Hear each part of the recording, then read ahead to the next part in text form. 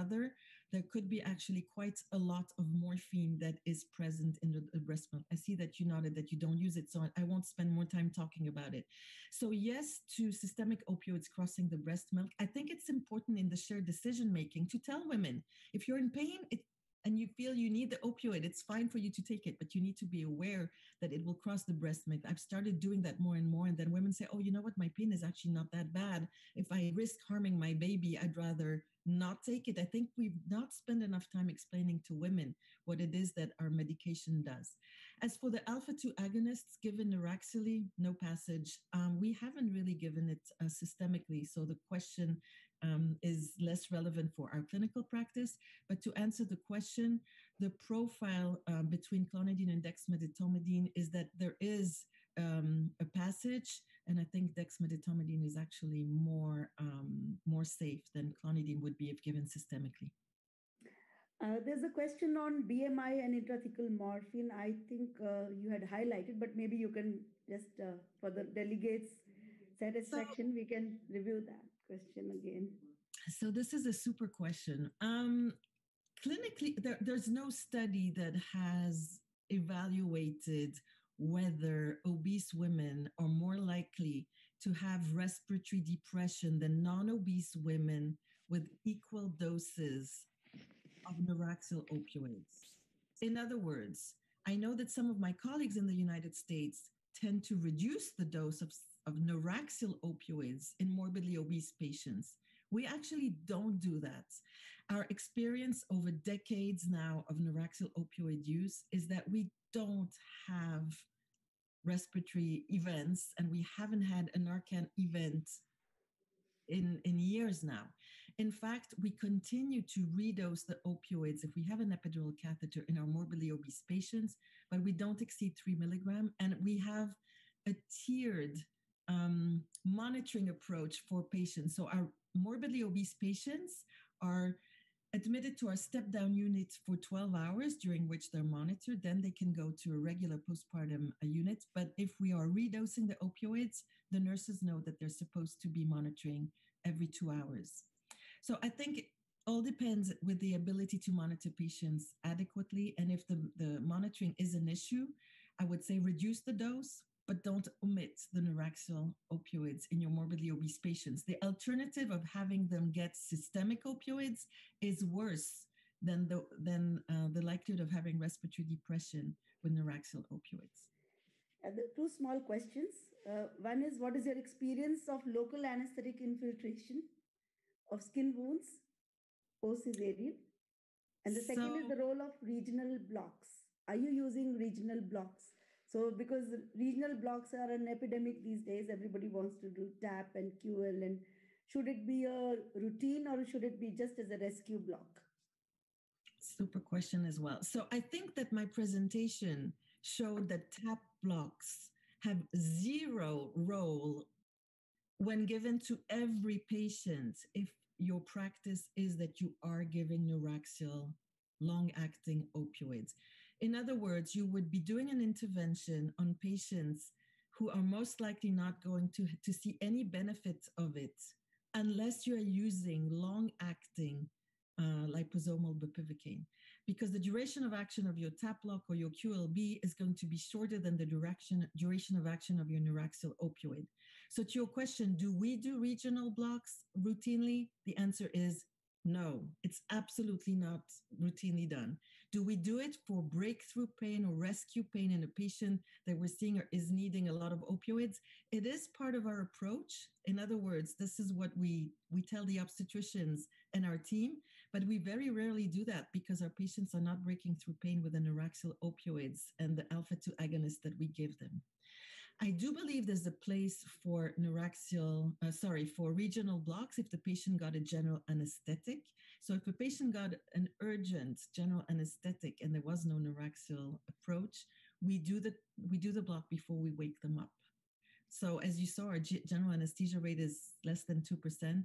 So it's not often that we do it, but we would do it on all our patients who did not have neuraxyl opioids. Well, I think this question must have come because in most of the Indian, community, we do not use morphine very, liberally. And that is one of the reasons why most of the delegates who are attending this session feel it's important to give regional block in their practice. And that is probably this question, why this question came up.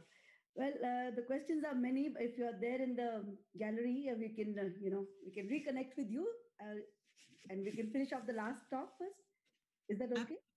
Thank you so much for having me. Thank you. So we move on to our next speaker.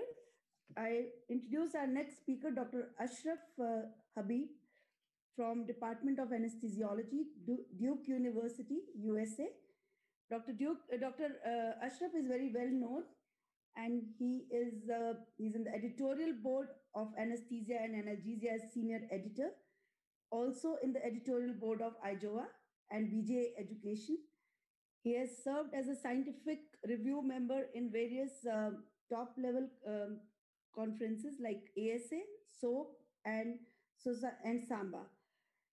Dr. Ashraf was also in the task force panel for Iraq.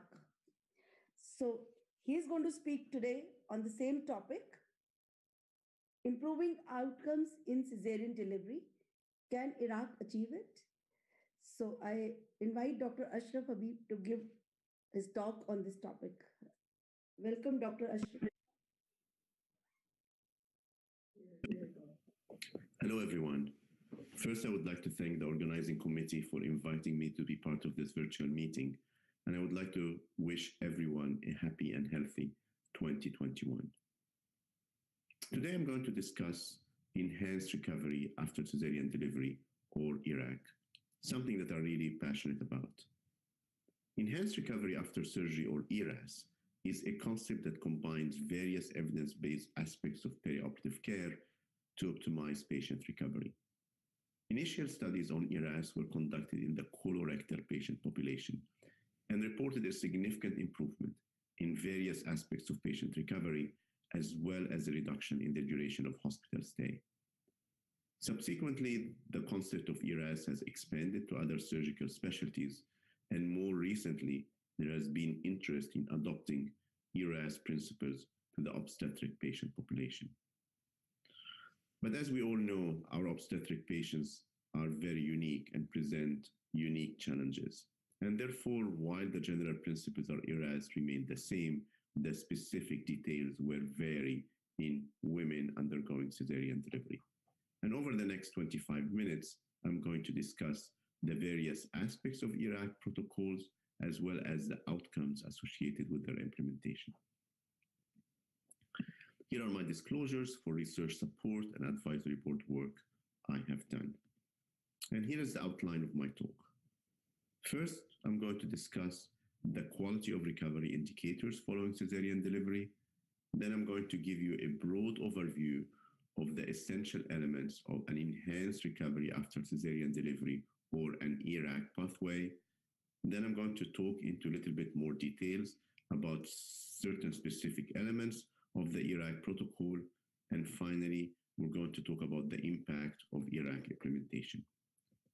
So let's start by the quality of recovery indicators following cesarean delivery.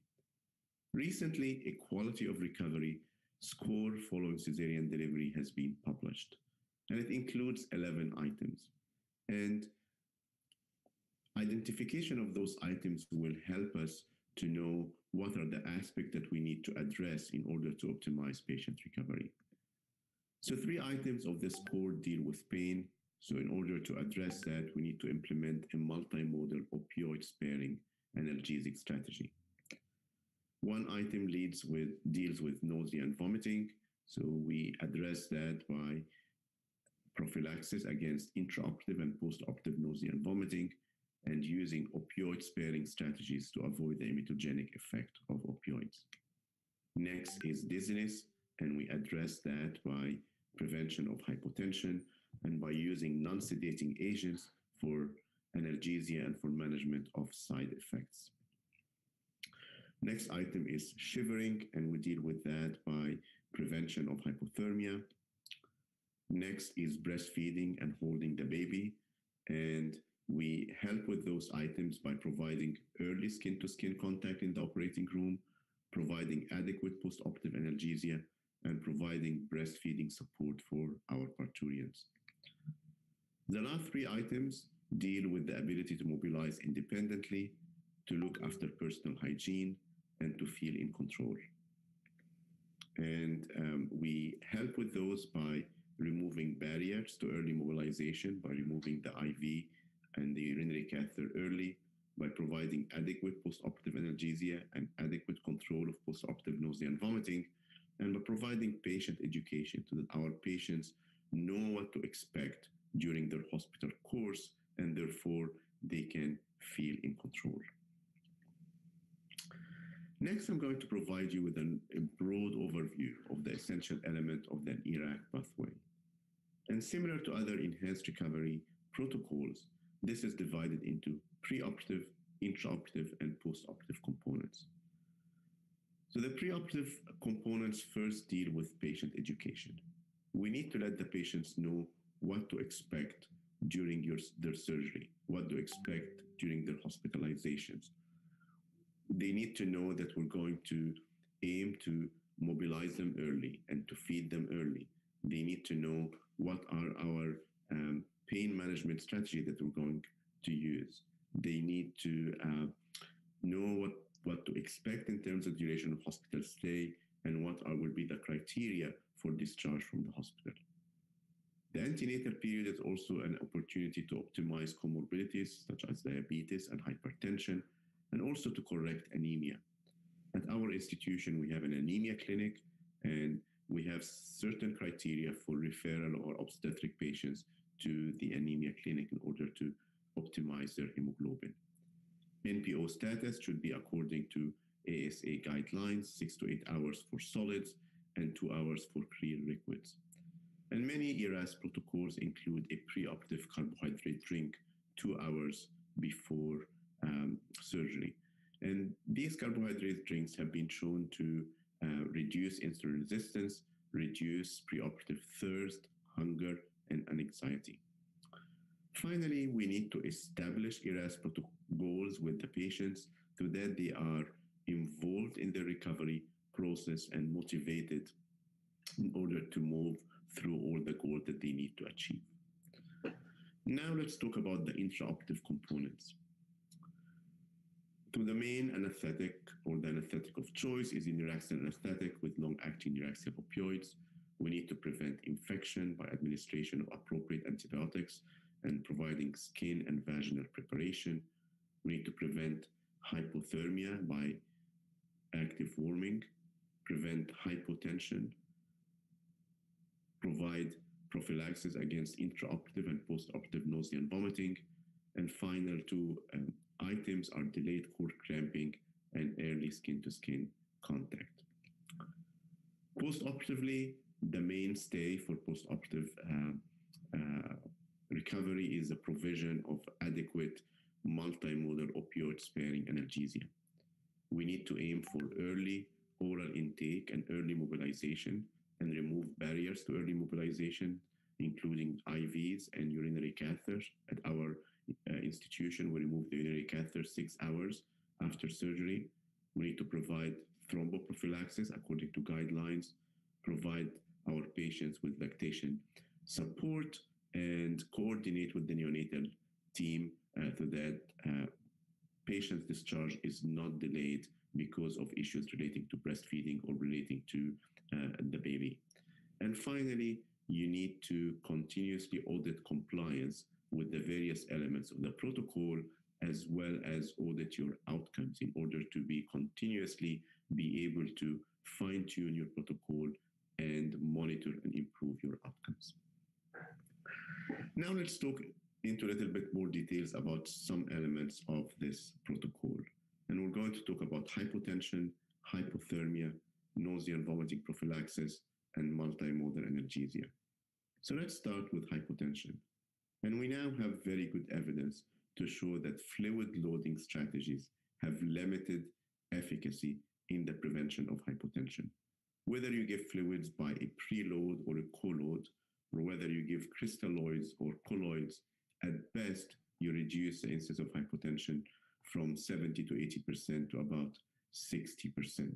So the mainstay for the management of hypotension is the use of vasopressors. And this is not surprising because the main pathophysiology of hypotension is vasodilatation rather than hypovolemia. And now we have very good evidence to show that phenylephrine is the vasopressor of choice in obstetric patients. When compared to ephedrine, phenylephrine is associated with improved neonatal acid-base status, as well as improved maternal comfort. There is less intraoperative nausea and vomiting when you use phenylephrine compared to when you use ephedrine. So what is the optimum method of phenylephrine administration? The optimum method is by giving it through a prophylactic infusion. This is one of many studies that compare the administration of phenylephrine by prophylactic infusion versus administration through a bolus for the treatment of established hypertension. And when you give it as a prophylactic infusion, there is less hypotension and there is less intraoperative nausea. In our practice, we initiate the phenylephrine infusion at 50 mics per minute, and then we change the infusion rate if needed based on the blood pressure response. So what should be your target blood pressure to maintain? This was an elegant study that used the phenylephrine infusion and aimed for 3 goals for blood pressure control. One group had the blood pressure maintained at 80% of baseline, the other group at 90%, and the third group at 100% of baseline. And as you can see here, the tighter control the blood pressure, the less the incidence of intraoperative nausea and vomiting. Nausea and vomiting occurred in 40% of patients when the goal was 80% of baseline, 16% when the goal was 90%, and in only 4% when the goal was 100% of baseline. In the last few years, there have been interest in using phenylephrine as a vasopressor, norepinephrine as a vasopressor. And there are a number of studies that compared norepinephrine to phenylephrine. This is one of the best studies that have been published. As you can see here, there was no difference between norepinephrine and phenylephrine as far as systolic blood pressure control, but because norepinephrine has a beta agonistic effect, heart rate was higher with norepinephrine compared to phenylephrine. And because of the higher heart rate, the cardiac output was higher with norepinephrine compared to phenylephrine. Stroke volume is the same, but the SVR is lower with norepinephrine compared to phenylephrine. So the higher cardiac output and the lower SVR could theoretically lead to improved peripheral perfusion. It could theoretically lead to improved placental perfusion, and studies are needed to investigate whether the use of norepinephrine can provide a benefit in certain high-risk pregnancies. But for now, there is no convincing evidence that it provides improved outcomes compared to phenylephrine, and phenylephrine remains the vasopressor of choice at the time being. Next, for management of hypotension, we need to give appropriate doses of uterotonics. And historically, we have been giving large doses of oxytocin, much more than what we need. And oxytocin is our first line agent uterotonic. This was a study that looked at the ED90 of oxytocin infusion in non-laboring patient as well as in laboring patient. So those who are non-laboring, who were not exposed to oxytocin before, the ED90 is 16 international unit per hour. And for laboring patients, it's more than double that value. It's 44 international unit per hour. The same applies if you give oxytocin as a bolus. The ED90 of oxytocin bolus for elective cesarean delivery is 0.35, and for intrapartum cesarean delivery is about 3 international units. So again, much less than what traditionally has been given, which was 5 to 10 units of oxytocin. This is a recent study that looked at the ED90 oxytocin bolus in obese patients and found that it's actually almost double the ED90 in non-obese patients. I'm not sure about the practice in India, but in our practice here in the US, we are seeing a lot of patients who are obese. So this is an important study to remember. Last year, a international consensus statement about the use of Trotonics was published, and they recommend for elective cesarean delivery giving 1 unit of oxytocin bolus, followed by an infusion of 2.5 to 7.5 units per hour. And if we don't have adequate uterine tone, after 2 minutes, you give a further 3 units. For intrapartum cesarean delivery, they recommend giving 3 units to start with, followed by an infusion of 2.5 to 7.5 units per hour. Next, I'm going to talk about the prevention of hypothermia. And the impact of hypothermia has been very well characterized in the general surgical population. We have now very good data to show that hypothermia leads to increased blood loss, increased risk of complications, including wound infection and myocardial ischemia. It affects the pharmacokinetics of drugs and leads to prolonged duration of stay in the recovery room and prolonged hospital stay, therefore leads to increased cost. However, hypothermia has not attracted a lot of attention in the obstetric patient, despite that the fact that occurs very commonly in women undergoing cesarean delivery under spinal anesthesia. This was a study that showed that when no active warming is instituted, hypothermia occurs in 91% of patients. Even when active warming was instituted, the incidence of hypothermia was 64% in this study. So a significant number of patients become hypothermic. And it's not only the magnitude of hypothermia that's underappreciated, but it's also the duration of temperature drop is also very much underappreciated. This was a very elegant study from a group from South Africa, where they had the patient ingest a temperature sensor, and they managed to characterize the hypothermic impact that occurs following spinal anesthesia in a patient population where active warming was not routinely used. So here you can see that the temperature dropped by a mean of 1.3 degrees, and the median time to the lowest temperature was 1 hour after the spinal anesthetic was given. In 75% of patients, the temperature continued to drop after leaving the operating room, and in 29% of patients, the temperature did not return to baseline at the end of the 8 hours of the study, and it took a median of about 4.5 hours for the temperature to return to baseline.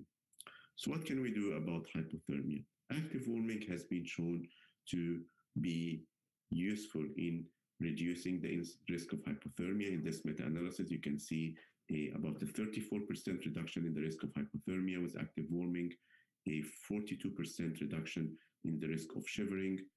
The temperature at the end of surgery is higher with active warming. The patients have greater thermal comfort, and umbilical artery pH is even higher when active warming is instituted. And not only active warming could be used, but also you have to pay attention to the ambient temperature in the operating room. This was a study that compared two ambient temperatures, 20 degrees versus 23 degrees, and found that with the higher temperature, the incidence of neonatal and maternal hypothermia was significantly lower compared to the lower temperature of 20 degrees centigrade. Next, I'm going to talk about nausea and vomiting prophylaxis. I'm going to start with intraoperative nausea and vomiting. And there are anesthetic factors and there are surgical factors that contribute to intraoperative nausea and vomiting. So first, anesthetic factors. Prevention of hypotension with using a variable rate phenylephrine infusion is very effective in reducing the risk of hypotension, as we already discussed. Improving the quality of the block by adding a lipophilic opioid to your local anesthetic reduces the incidence or the risk of intraoperative nausea and vomiting. This was a recently published meta-analysis that showed a 59% reduction in the risk of intraoperative nausea and vomiting when you add intrathecal fentanyl. Intrathecal fentanyl improves the quality of the blood, reduces intraoperative pain and the need for any intraoperative opioid. All of these could lead to intraoperative nausea and vomiting. Giving prophylactic antiemetics, combination of antiemetics. A few years ago, we did the study where we used metoclopramide and ondansetron in patients who were receiving a phenylephrine infusion and found more than halving on the incidence of intraoperative nausea and vomiting with this combination in patients who are receiving phenylephrine infusion. Next, we'll talk about surgical factors, including externalization of uterus and irrigation, saline irrigation at the end of the section. So externalization of the uterus more than doubles the risk of intraoperative nausea and vomiting. It also increases the risk of intraoperative pain and should largely be discouraged. Intra-abdominal irrigation at the end of the section has also been shown to increase the risk of intraoperative nausea and vomiting, as well as the risk of postoperative nausea and the need for rescue antiemetics, without any beneficial effect in terms of reducing the risk of infection, postoperative fever, or for postoperative endometritis. For postoperative nausea and vomiting, you need to use a combination antiemetic therapy. So in our practice, we use dexamethasone in addition to metoclopramide and ondansetron, as I already mentioned, that help with intraoperative nausea and vomiting as well. The details of the postoperative analgesic regimen will largely impact postoperative nausea and vomiting. So attention to the dose of intrathecal morphine and using opioid-sparing techniques are essential to reducing the risk of postoperative nausea and vomiting. So now we'll talk about multinodal analgesia. And I know you just heard a lecture from Dr. Landau about postoperative analgesia, so I'm not going to spend a lot of time on it. I'm just going to give you a few highlights. So first, we need to pay attention to the dose of neuraxial morphine. We know that with neuraxial morphine, there is analgesic ceiling and dose-related increase in side effects, meaning that there's a certain dose above which you don't get any further improvement of analgesia, but you only get an increase in side effects like pruritus and nausea and vomiting. So for neuraxial morphine intrathecally, 100 to 150 micrograms is the dose to be used. For epidurally, 3 milligrams. Next, we need to use systemic adjuncts, and we need to give non-steroidals and acetaminophen on a scheduled basis, round the clock. We need to give them concurrently rather than on alternating basis, and we need to initiate their administration preoperatively or intraoperatively rather than postoperatively. Other strategies such as gabapentin, ketamine, neuraxial clonidine, truncal blocks, local anesthetic wound infusion could be very helpful in certain select patient population, including patients with chronic pain or patients who are expected to have high levels of pain after surgery, but their use for all patients had not been shown to be beneficial, and for some of these modalities such as gabapentin and ketamine, they can be associated with side effects. Finally, truncal blocks with a long-acting preparation of bupivacaine, liposomal bupivacaine, have recently been shown to be useful in patients receiving neuraxial morphine and regular NSAIDs and acetaminophen. However, this modality is expensive, so we need to consider the cost effectiveness ratio of this intervention before widespread implementation. Finally, in the remaining couple of minutes, I'm going to talk about the impact of ERAC implementation.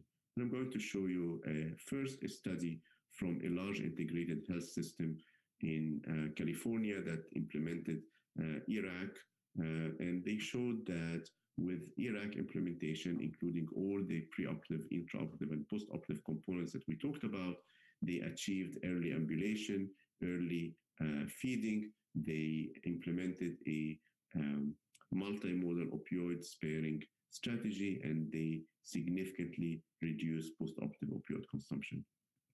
This is a meta-analysis that our group performed. This data is not published yet, but I can share with you some of the results here.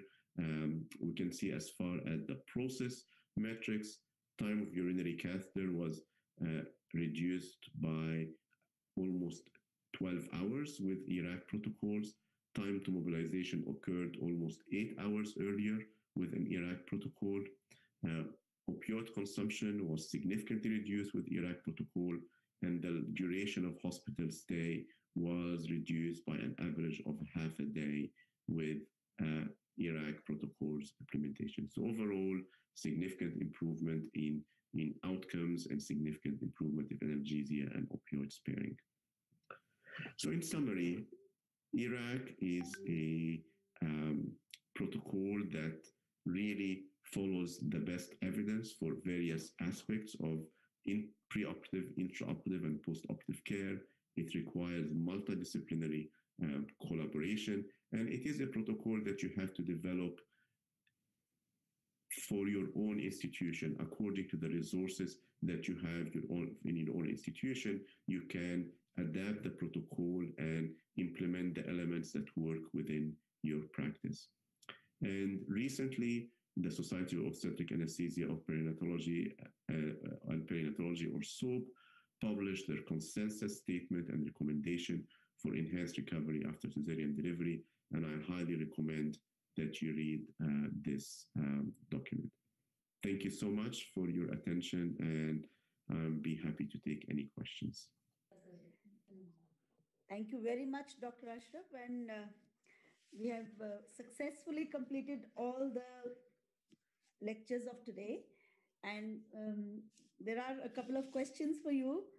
One of the delegates has asked, this has been a very frequently asked question in other forums also, what is the role of chewing gum to increase bowel movements? So there is, thank you for this question. There have been some literature, mainly in non-obstetric patients, showing potentially some beneficial effect of chewing gum for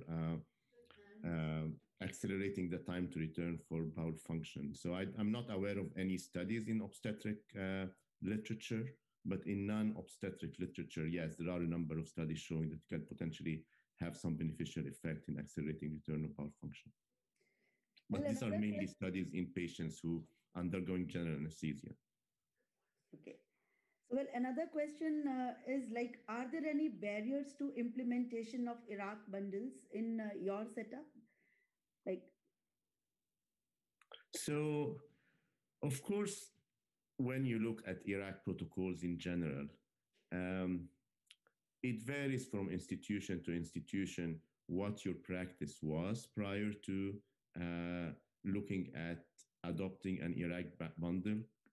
So for instance, when we look at our own practice at Duke, the main change that we had to do was related to patient education, formalizing patient education material. The rest of the elements were largely part of our practice. So the largest change really was related to patient education and preoperatively and establishing goals in conjunction with the patients to motivate them for the recovery process. But of course, it's a multidisciplinary approach. You have to involve the obstetrician, you have to involve the nursing staff in order to be able to implement all these elements across all the phases of care. Thank you very much. And what would your take be for the developing countries who have issues in discharging these patients second or third day post-surgery vis-a-vis Western world where the discharges are as such happening early? So how would you like to, counsel us, or how would you like to, suggest us to implement ERAC bundles in this scenario? So this is a great question, and something that comes up frequently regarding early discharge from the hospital. And actually, the question of discharge from the hospital is largely dependent on where where people are practicing. So, for instance, if you compare, for instance, in the US versus the UK has largely been able to achieve first day discharges following cesarean deliveries. Whereas in the US, in many states, there's certain requirement for the patients to remain in the hospital for a certain number of days. So I don't think that the duration of hospital stay should be the emphasis of ERAC protocols. I think the emphasis is optimizing all the other aspects of patient care. And if it's possible to achieve earlier discharge because the patient has fulfilled all the discharge criteria, if you have, excuse me, adequate follow-up for the patients after discharge, I think one of the big differences, for instance, between the US and the UK is that in the UK, they have midwife follow-up for the patients at home, which facilitates the follow-up and ensuring that the patients are doing well, where this is not really happening in the US. So it's really country dependent and practice dependent. And the duration, again, the duration of hospital stay should not be the main emphasis or the main outcome of ERAC protocols. Well, I'm not able to understand the question completely, but it says, what is the role of extraperitoneal approach by obstetrician to do LSCS for ERAS?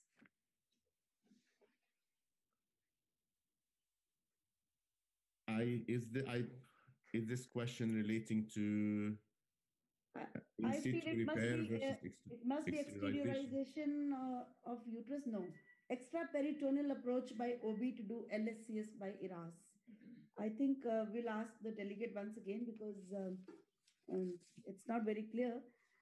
Okay, another question is like considering developing countries and the social customs, somebody has asked this question also, in which women are not allowed to leave the house for 1 month post delivery. Would the ERAC protocol be, violated in such cases, or we are only limited till discharge from the hospital, or we want the woman to be up and about when she goes home too? We definitely want the women to be up and about in the hospital and when she goes home. We know that our obstetric patients are at a higher risk of thromboembolic complications.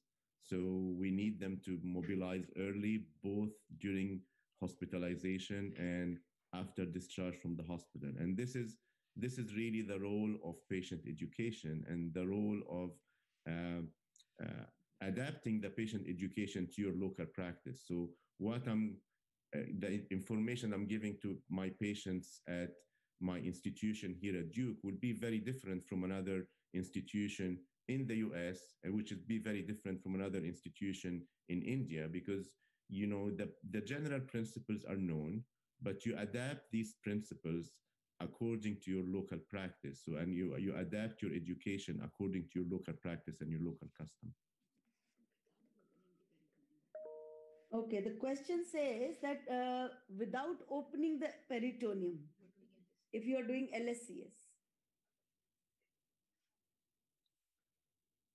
I'm not sure I understand the question, whether it relates to closing the peritoneum during the repair there are the obstetrician practices. There are some obstetricians who close the peritoneum, others who don't. And there are data to show that there are really no clear benefit from closing the peritoneum. So in our institution, we don't, our surgeons do not close the peritoneum, but I know there are surgeons' differences in terms of their practice, whether they close the peritoneum or not. But there are several data to show that closing peritoneum really doesn't confer any additional benefit and just prolongs the duration of the surgery. I hope this is the answer to that question. Well, if there's anything, we'll get back to you. We can be still online because we have some questions lined up for Dr. Arvind, Dr. Zen, Dr. Turan and Shobna and Dr. Thomas Drew. If you don't mind, we can all come on the panel and we can just take the questions one by one and everybody can, take the questions. So I'll request the web to have everybody in the gallery view and we can, So, So I can ask Dr. Arvind first. There are some questions for you, Arvind. There is Arvind. Absolutely, yep. Yeah. I'm listening. Yeah. Arvind, I sent you the questions. So we'll start with some people are asking if you have to give oxygen support to women who are pregnant, can we use non-invasive ventilation? Absolutely. I think nothing changes. I think at our institution, they are just treated like every other critically ill person. If non-invasive ventilation is required, they're not denied that opportunity. The one thing I don't have experience with is prone positioning, but I know that there have been a couple of reports suggesting the feasibility of prone ventilation in pregnant subjects. Is the risk of bleeding more in COVID-19 patients undergoing C-section? Not that I'm aware of. I'm not aware of any literature. And in fact, the opposite might possibly be a problem, which is immunothrombosis and the possibility of VTE. Again, the evidence for that is weak as well. So I don't think there's good data to suggest that there's excessive bleeding in patients with COVID-19.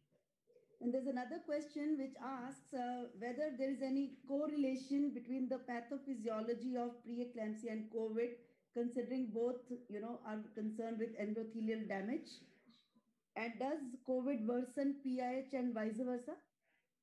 I think that's a great question. I can answer the first component.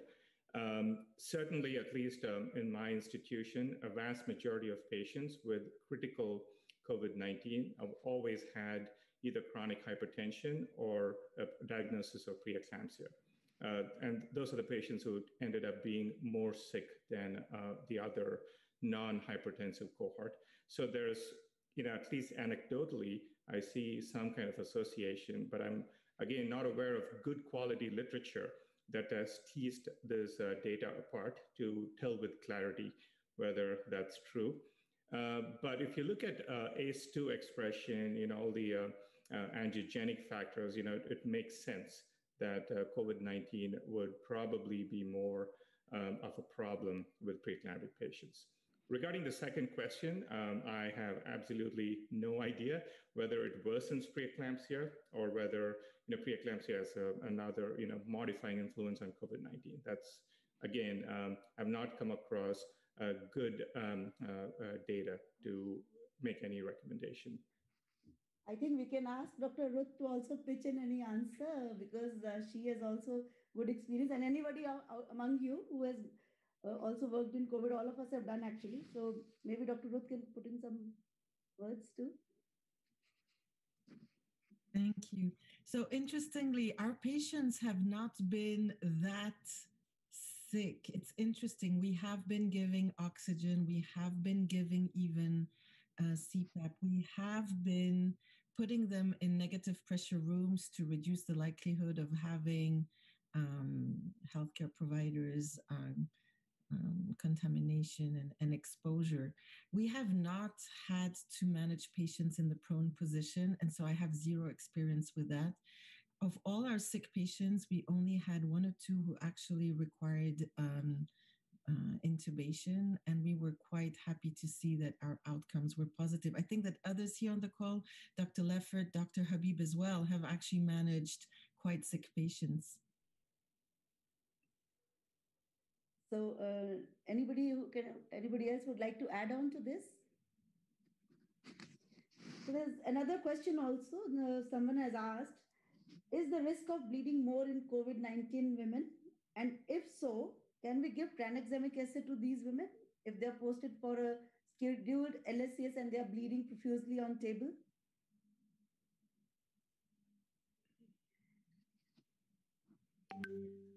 Dr. Lisa. We're knocking our heads here. Obviously, it's a trade-off. The risk-benefit. You don't want a patient to be exsanguinating and lose, an excessive amount of blood. On the other hand, we know that COVID is associated with an increased coagulation profile. So giving TXA carries a risk. Obviously, there's been no study. There is very limited evidence to support the use or not of tranexamic acid. I think it has to be a case by case decision on looking at whether other interventions are actually decreasing the blood loss and improving the coagulation cascade. I believe we have not used it, but again, we haven't found the need to do it. And I think this is a perfect question to be addressed in large series. And I don't think we'll ever be able to do randomized controlled trial to assess that, but maybe people's experience will inform our decisions in the future. I think it's really important not to extend that worry to neuraxial anesthesia and patients with COVID. So the vast majority of patients with COVID can safely get neuraxial anesthesia, and that's important to remember. One thing that we've been trying to do is bedside thromboelastograms, and that has been somewhat helpful in sort of organizing our thoughts of where patients are. But it's a difficult and evolving situation, and even TEG takes some time before we get information. Well, Dr. Zen, there is another question for you. Do TOLAC patients need any special changes in monitoring or drug concentrations and precautions during labor analgesia? Yeah, I think any standard sort of considerations apply to TOLAC patients, and it mostly has to do with having adequate personnel available just in case you need to do a stat cesarean delivery. So even if you have a neuraxil, a DPE, a conventional epidural, or a combined spinal epidural, you need to have personnel readily available to do the stat cesarean delivery. One thing that we have found is even after a DPE where a stat cesarean delivery has been called is we've been fortunate that we have not seen abnormally high blocks resulting from those types of techniques. And so we feel very comfortable in just doing what we normally do.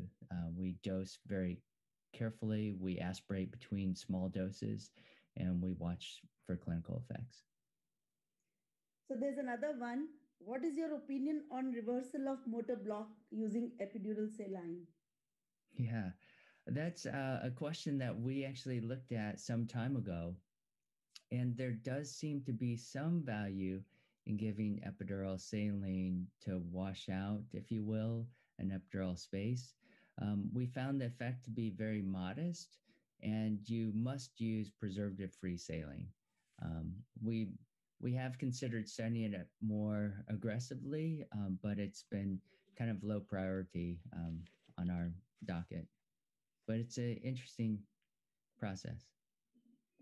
So then there's another one which says, does the level of puncture on skin and depth of catheter insertion affect the epidural dose?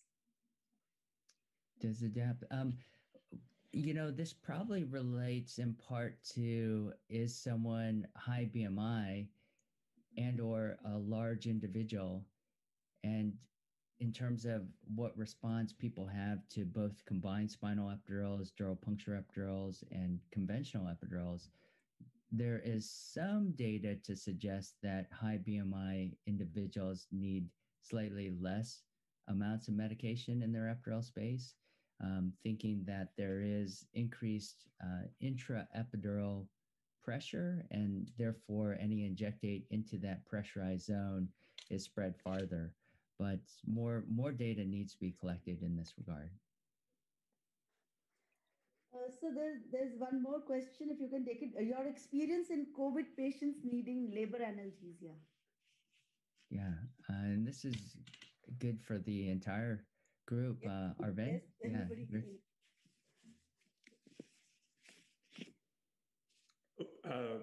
Katja, do you mind repeating the question?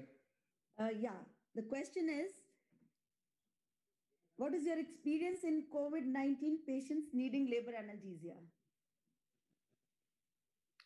Well, we've been doing exactly what we have done before, offering labor analgesia services to pretty much every patient with COVID-19. In fact, we've been more aggressive with offering labor analgesia primarily to prevent the possibility of having to administer an unplanned general anesthetic. So in fact, we've been placing preemptive epidurals in some patients, even when they're not in labor, to avoid those circumstances. So that's been my experience. Nothing has changed. And in fact, the risk versus benefit, even in the setting of low platelet counts that can occasionally be there, would firmly be skewed towards neuraxial analgesia. There's another one coming up on COVID. I think Dr. Ruth can take it. Are you giving NSAIDs to COVID patients? There was a discussion in the beginning of the pandemic to avoid it. That's a super question. There was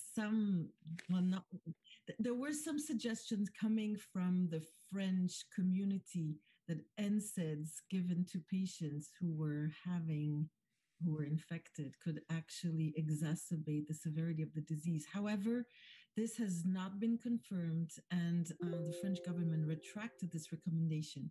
In our early approach, we said that in the absence of strong evidence, consider omitting the NSAID, but very rapidly, the SOAP in particular, the interim recommendations actually reassured the OB anesthesia community that omitting the NSAIDs would actually contribute to what we're trying to avoid, which is reliance on opioids. And therefore, the recommendations were pretty straightforward that NSAIDs should and could be given to patients with COVID disease. So yes, absolutely, it's not a contraindication. There's absolutely no evidence that it increased the severity or worsened the severity of the disease or had any impact on the course of on the prognosis of the conditions.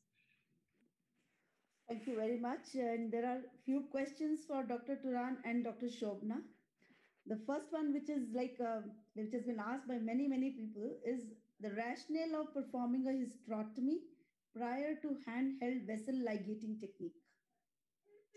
What is the rationale of performing a hysterectomy prior to handheld vessel ligating technique? Why should you do it? So do you mean that the opening hysterectomy using linear cutter? Yes. Okay. The reason for is hysterectomy, when you do an incision, it bleeds. Is about, according to approximately the studies, about 400 to 500 cc bleeds from just only hysterectomy site. And if you even put a whip stitch to close the uterus, that bleeding is continuous. It doesn't really stop. And if you think that the hysterectomy takes about an hour or 1.5 hours, that bleeding continues as always. And you add your blood loss, increase your blood loss. That's the reason I use linear cutter to cut the uterus. Then that edges doesn't bleed during my hysterectomy time. And it's actually more beneficial for us to control blood loss. Sorry, hospital is calling me. We can take the call a little later. No, don't worry. I will come back then. I just want to tell one more comment about the previous question about the extraperitoneal C-section. As a surgeon, I think I can answer best that question. The question was extraperitoneal C-section, which is a very old technique used in 1960s, 1950s, when we do not have enough antibiotic coverage. Means that you don't go into the abdominal cavity, you just elevate the peritoneum and reach the uterus and do the C-section. I don't remember when I did last time, because after the antibiotic era, we don't really concern about this infection. I don't have any experience to answer the question of if ERAC works better in those cohort or not, but logically, yes, because you're not in the belly. So the other question was, if you're using that linear stapler, can you tell us what is the cost of that stapler? And would it be good enough to go with only ligating bit by bit rather than, doing using this linear stapler, especially for a developing nation like ours? Good question, excellent question. So as everyone knows that your technique, your approach is is delineated by your culture or environment. In the United States, that is not too expensive. It's not more than $100, but could be $100 is a big money for other nations. In olden days, what I was using, doing a small incision using clamps, and ligating one by one. It takes some time. But if you leave open the hysterectomy or just try to close immediately, definitely you increase your blood loss. In the United States, it's not too expensive, and it is doable very easily. Sorry, sir. Then there's one very challenging question someone has asked, and that is, if you are faced with the situation where you have to do a perimortem C-section on an obese parturient with placenta creta, what would be your take? I mean, if I don't misunderstand, the mother is already dead, correct? Yes, yes. Yeah, like I mean, resuscitative hysterectomy. Yeah, I mean, that's we don't need to hysterectomy. Just take the baby out, try to save the baby, and close the uterus. I guess that's the best option. And, well, for Dr. Shobna, there were a couple of questions. Like I think she already answered in her slides. There were questions on what should be the minimum blood we should reserve for a patient with placenta creta. So you had already, I think, written, but you can still tell them for the sake of, revision. Sure. Like, again, it depends on what your average blood loss is. Like I said, in our practice, before Dr. Turan introduced this LCVSS technique, we used to have 6, 6, and 1, for packed cells, FFP, and platelets in the room. Because at that time, our average blood loss was 3,500. But now we just have 4 units of packed cells in the operating room. And regardless of the placental invasion, we have 4 units these days, be it in a creta or be it a creta. There's another question.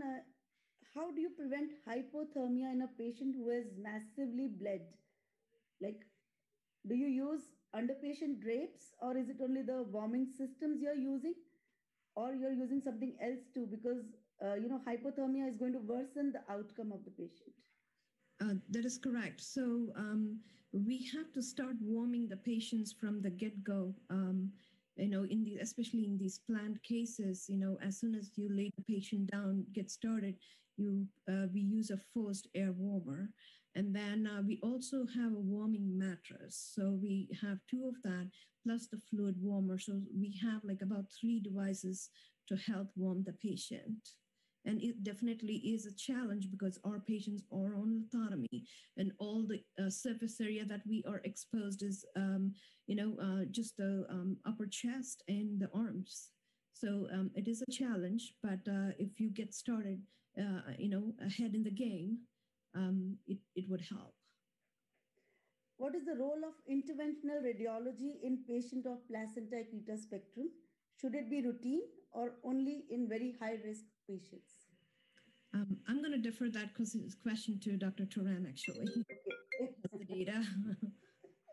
So we don't use aortic balloon or any kind of balloon placement because a occlusion of blood vessels is actually increase your blood loss before the complete dissection of the bladder. That is the key point of my technique, our surgical technique.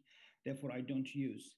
In some cases, I leave the placenta in because of the extension of the placenta to the parametrium or into the bladder, and to avoid significant blood loss. I didn't go that detail in my presentation because it's the limited time. I leave the placenta in. At those cases, sometimes I go and embolize the uterine arteries to go back in 4 to 6 weeks later to do definitive surgery, but I don't use routinely. And there's one question, this is from an obstetric colleague. Are there any tips and tricks to identify the adherent bladder during the surgery? Oh, I mean, it is very easy to identify that is adherent. If you don't see any plane, that's the reason is not for the placenta actually, because of the multiple surgeries. As we know very well, all those cases has more than 2 or 3 C-sections. Rarely it can happen in 1 C-section, but most of them has 3, 4, 5 C-sections, and that adhesions creates a huge impact on when your dissection. When you hold the bladder and it's just on the placenta, is not moving, that's pretty clear. It's going to be difficult to dissect. I think that's a very challenging question. There are many more, but I'll stop at that. There is one for Dr. Thomas Drew. How to prevent nausea, vomiting following carboprost administration? Thank you for the question. I'm not sure that has been studied in particular. So I think that the sensible option would be to use the drugs that we already have and that we know are effective at cesarean section, particularly ondansetron. I know there's increasingly more evidence for the use of dexamethasone at cesarean section, particularly for post-operative analgesia, as well as any other antiemetics that we have available. But as I did mention, of course, these side effects are serious. They're serious for our patients, and they are what stop our patients leaving hospital on time. And I think that's increasingly important, particularly in this world of RAS that has been discussed so well through the seminar. Thank you, Dr. Drew. Thank you very much. And I think we can close this session. It has been a very, very engrossing evening. And we look forward to Dr. Kajal Jain, this is Shobana. I just wanted to add for the initial question or comment about the prone position. There was a great talk, Dr. Palanisamy. We just wanted to add our experience with the prone position for the COVID patients. We do have quite a number of sick patients in our hospital. In fact, we have one who is on ECMO and a trach and all that. So we do prone positioning in the ICU. We have like certain devices where that would accommodate the pregnant abdomen. And also we have done 12-hour trials.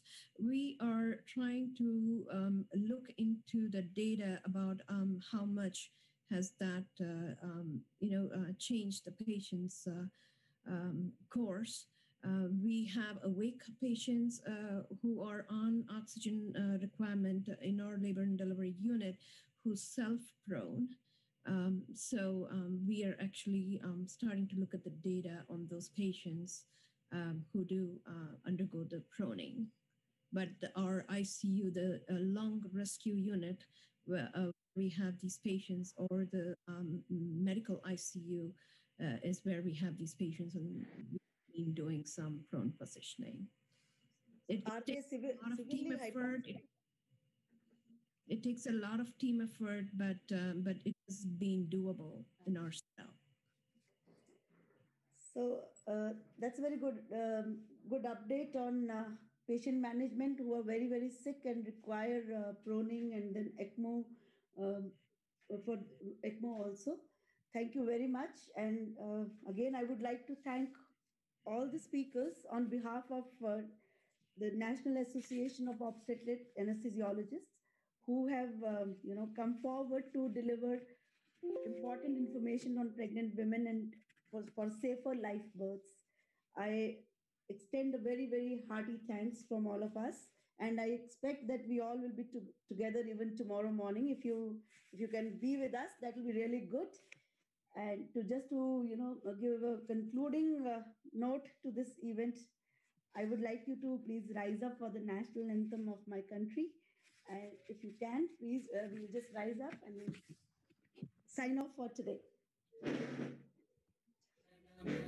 अधिनायक जय हे भारत भाग्य विधाता पंजाब सिंध गुजरात मराठा द्राविड उत्कल बंगा विंध्य हिमाचल यमुना गंगा उच्चल जलधि तरंगा तव शुभ नामे जागे तव शुभ आशिष मागे गाहे तव जय गाथा जनगण मंगलदायक जय हे भारत भाग्य विधाता जय हे जय हे जय हे जय जय जय जय हे Thank you very much. We'll see you tomorrow. Thank you.